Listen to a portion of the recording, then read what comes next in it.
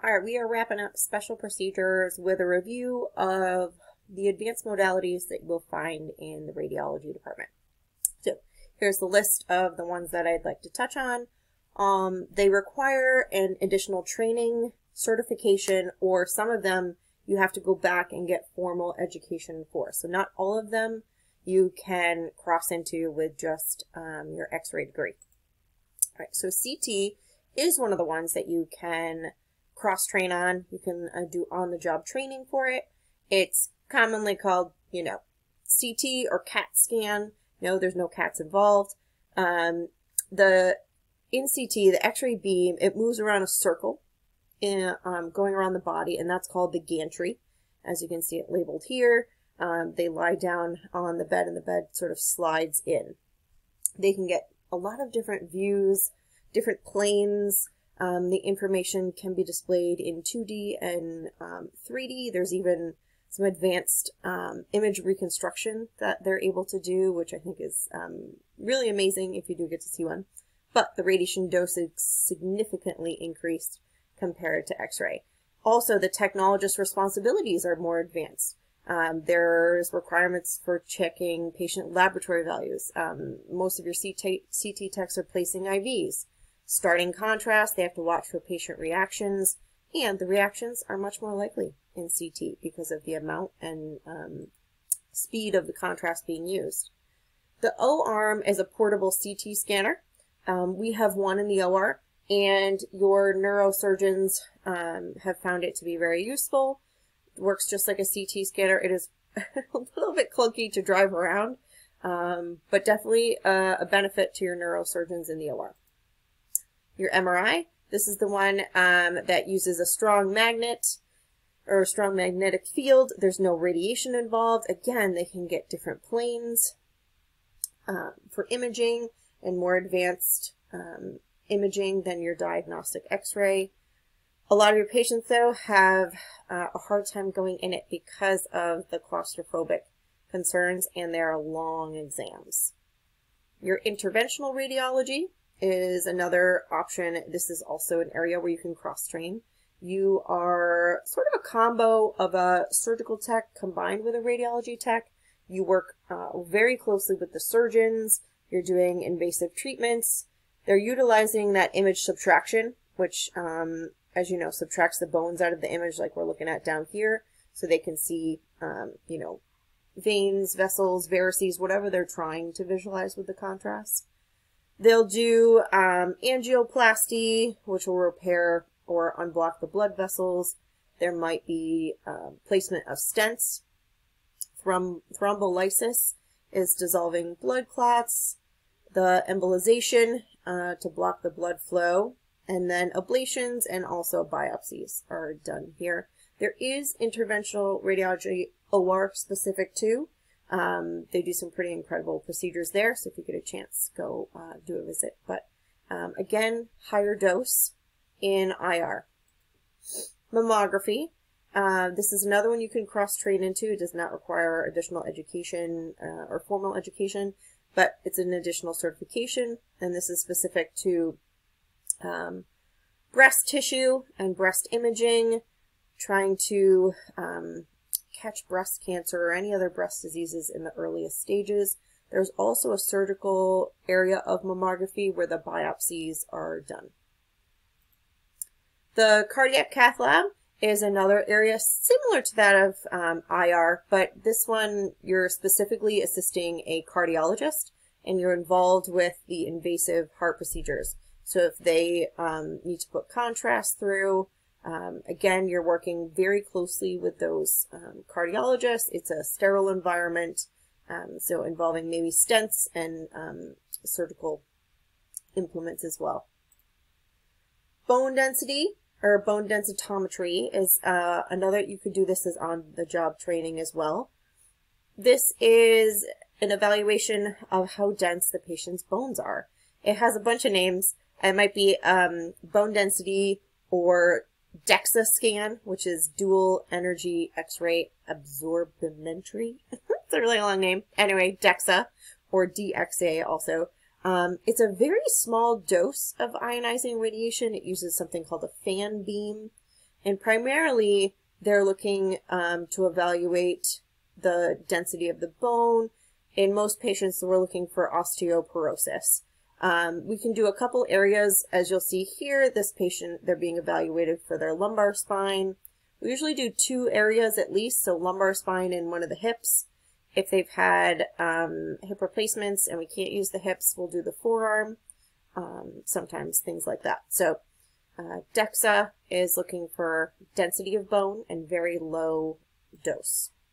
Nuclear medicine is a specialty area where the technologists are doing an injection of a radioactive material. And so these technologists are the ones that wear those, the ring dosimeters, because they're doing injections of this material and they're holding it in their hands, and it's usually encased in a protective barrier, and that's how it's transferred. But we do a lot of VCUGs on pediatrics in our area.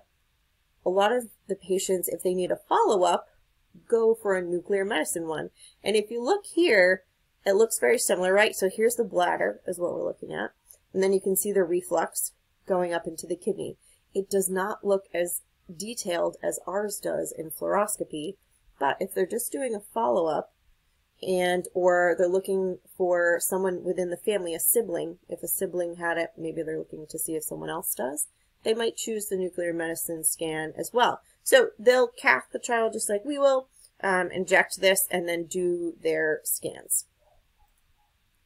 The PET scan, positron emission tomography, it's usually combined, it's historically a nuclear medicine scan, but they have combined it with CT, and I think most recently even combining with MRI. But either way, a special dye, which contains a radioactive tracer, is injected.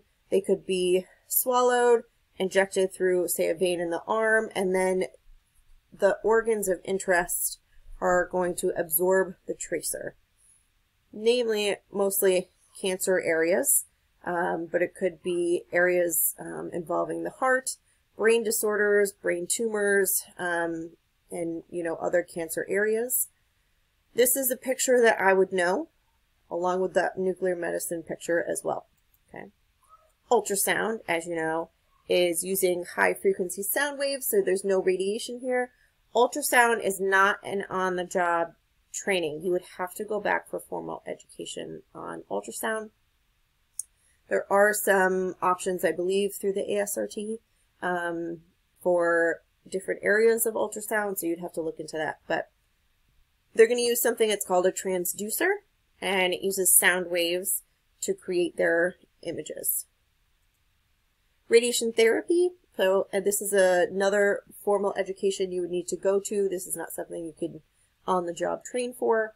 But your radiation therapists are going to deliver concentrated radiation therapy, usually to a tumor or area that they're trying to shrink or eliminate. They are an integral part of oncology teams that are treating patients for cancer.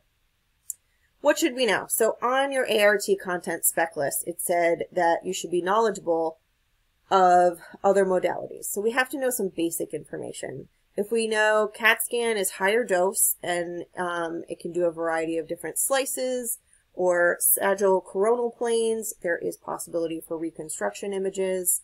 MRI is no radiation, it uses a strong magnet. Mammo breast imaging, it uses small focal spot, low kVp to obtain those. Sonography, no radiation again, sound waves. Nuclear medicine, the radioactive isotope is injected. And then PET is that, historic nuke med scan combined with the CT. Again, there's a tracer injected, and it's going to highlight. And usually the PET scan might be in color, but it might be that black and white image too. And then bone densitometry is, again, the really low radiation and how dense are the bones. This is a chart that I had found of basic dose knowledge. So it compares exams done via CT or diagnostic x-ray. It gives you an example of, say, a lumbar spine. On average, what dose would be, and then it compares it to how long you would need to be exposed to background radiation to equal that.